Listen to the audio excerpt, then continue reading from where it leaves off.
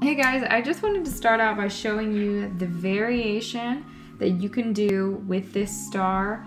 You can have obviously different types of yarn and it will look totally different. This is a worsted weight, 100% cotton, and this one is a velvet yarn that is like 3.5 to 4 millimeter thickness. Both of them I used a 4 millimeter hook, and they just look really cute depending on what you decide to do.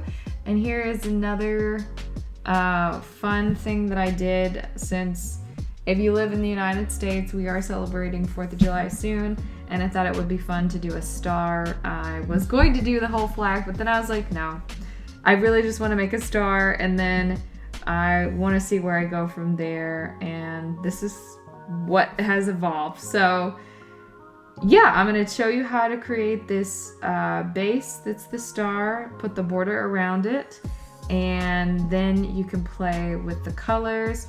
To start out, we are going to be doing a magic circle. So if you don't have a lot of practice doing these, this is your time to shine.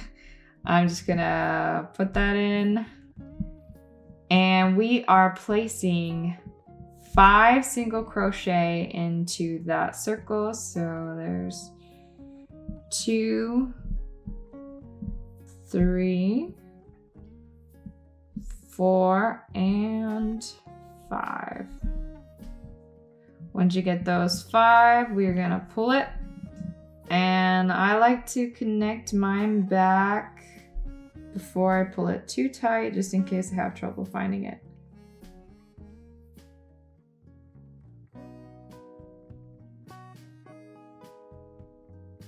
All right, once you got that pulled tight, we are gonna continue working in the round. So we're not turning, we're gonna pick up a loop, and we're going to do a half double crochet into the first stitch that you see. So there we go. And I'm going to add a picot on top of it. So that's 1, 2, 3 chains. You're gonna pick up all those that were part of the half double crochet. Pull through all the way, and we are going to do a slip stitch to secure that. So there we go, and then we're just going to do that all the way around. Again, we're going to slip stitch and pick up a loop. We're going to do a half double crochet. So there's the half double. We're gonna chain 1, 2, 3 for the picot, and all a picot is it puts a little spiky thing on top of whatever you're crocheting. So we got those inserted into the half double, and we're doing a slip stitch through it, and then I'm gonna slip stitch it to the base.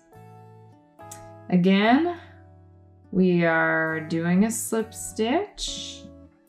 We're picking up a loop, inserting it for the half double, chaining 1, 2, 3 for the picot, inserting it through the half double crochet,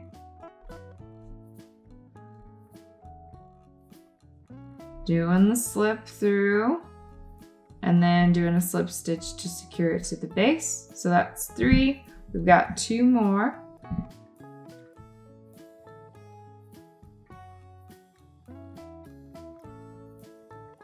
And once you get that, you have a couple of options. You could pull it through, and there your star is if you wanted to stop here.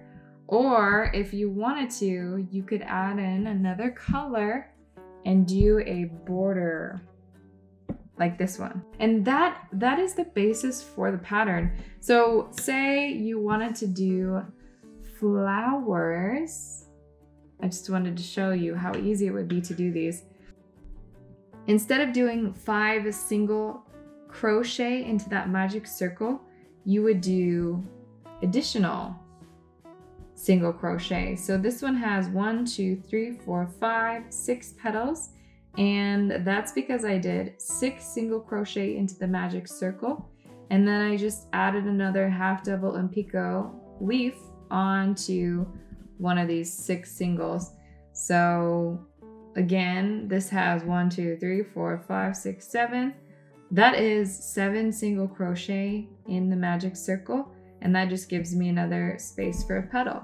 And same with this one, this has 8 single crochet in the center, and it has 8 petals on the outside. So that's how you, if you wanted to change it up, you don't have to do just a star. You could do flowers, just trade out those colors to be whatever petals you want. Or if you wanted to do these all in one solid color, they would look something like this. It really just looks so different depending on the colors that you do. Like these are the same with different colors. So now I'm going to show you how to do the border piece to give you that little pop, or to help you attach it to other things if you aren't really sure where you want to attach. This will give you a lot of wiggle room to attach while also still emphasizing that it is a star, or if you were going to do the flowers, it's the same principle for the flowers.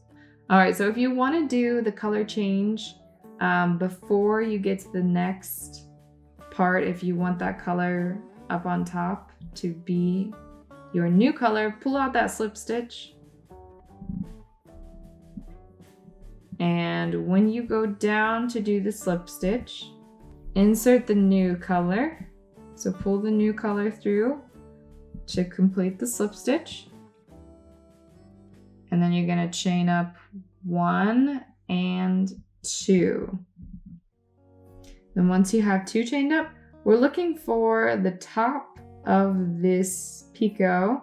We're just going to grab 1 piece of yarn and we're going to do a slip stitch on top, and then we're going to chain 1, 2, and we're going to look for something on the bottom. You can go through the entire slip stitch that you created, or you can pick up just a single piece of yarn, a single strand.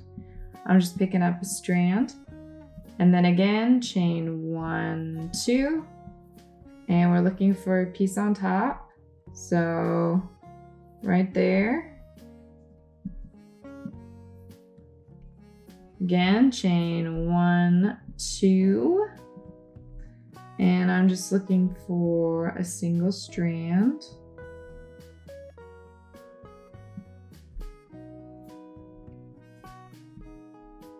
Chain 1, 2, and you just keep doing that all the way around.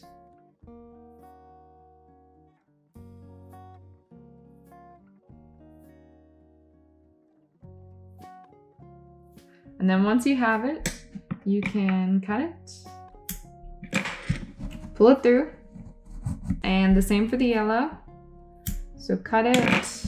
There is your star with the border. All it was is we're picking up slip stitches at the top and the bottom, and we are chaining 2 in between each of those slip stitches. And that creates this white border, but again, it can be so different. This is a white and blue star, and then I made this little guy. I connected them in a row. So if you wanted to connect them and you wanted to do the same continuous, what you would do is start out with the slip stitches through here, and then once you get to this one, you'll slip stitch, and then you'll chain 1 with that blue color and connect it to the corner of the next star, and continue with the slip stitch until you hit here, and then you'll chain 1 again at the end of that slip stitch, connect to the other slip stitch and weave it through. And then I did a color change for red right there, and then I just repeated it back around until I got back to here.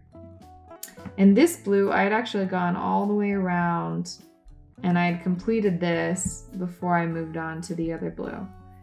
So if you are working with the same border color, you can just work 1 star and then work all the way down the other stars to come back around, or you can start at the top and go all the way around this way. So it just depends on whatever your preference is. All right guys, that is it for this tutorial. Please let me know in the comments below if you have any questions or comments. I'd be happy to check them out.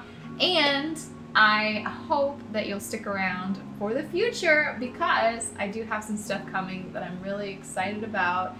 I cannot wait to show you. But until then, Heart, and if you do end up making this star, please tag me on Instagram or Facebook because I would be so thrilled to check it out. I hope you have a great day, and I can't wait to see you again.